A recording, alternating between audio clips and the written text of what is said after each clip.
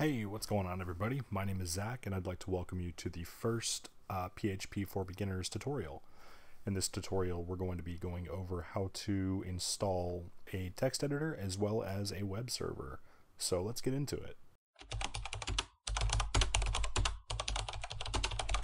Okay, so as far as text editors go, you have several choices. My personal favorite is Sublime Text, and that's what I have here. So I like Sublime Text Editor because it has a lot of autocomplete options, and that'll come in very handy when you're writing long lines of code. Sublime is available for Windows and Mac, and it might be available for Linux. Yes, it is. So you're pretty much covered with Sublime. Now, as far as a web server goes, I use MAMP, M-A-M-P, and this has Apache and MySQL, and it supports PHP natively.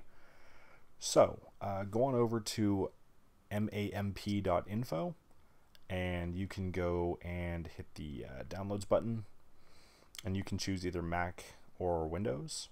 I'm on a Mac, so of course I have the Mac version.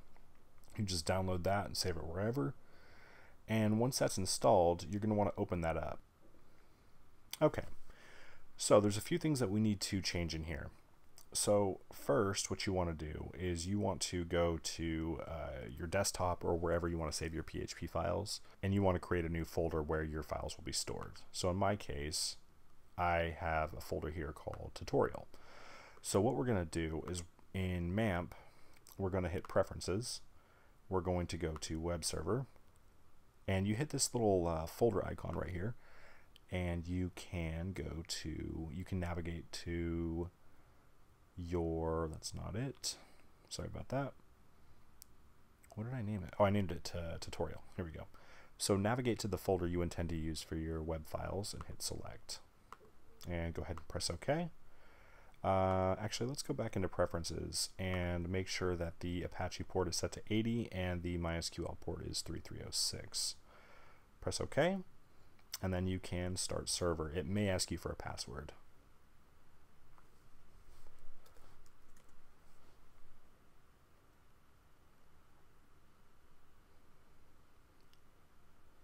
Okay, so now that that has started, now we can go over to